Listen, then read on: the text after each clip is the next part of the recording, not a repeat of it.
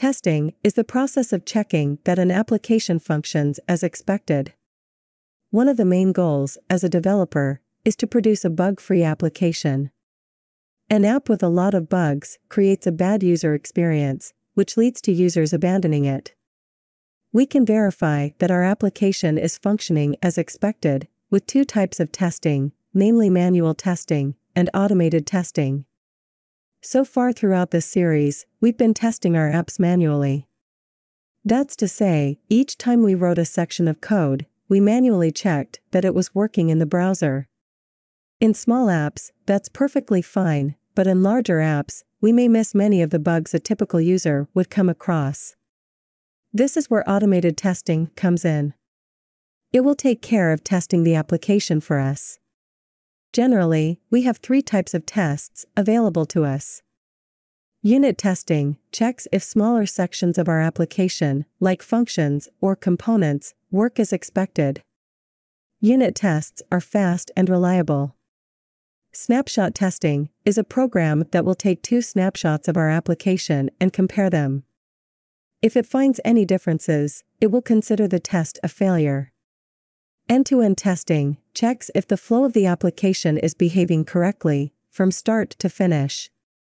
It simulates the steps a user will go through when using our app. The goal of testing an application is to make development faster. If we're not careful when writing tests, we may end up spending too much time on tests that aren't really necessary. With experience, you'll be able to judge when and what to test. That said, let's take a look at some general rules. In unit testing, the units that make up our application are the components.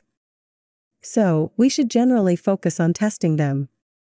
As an example, let's consider a component that displays a greeting message. The component takes two props as input for the user's first and last names. Then, it displays the full name with a greeting message as output.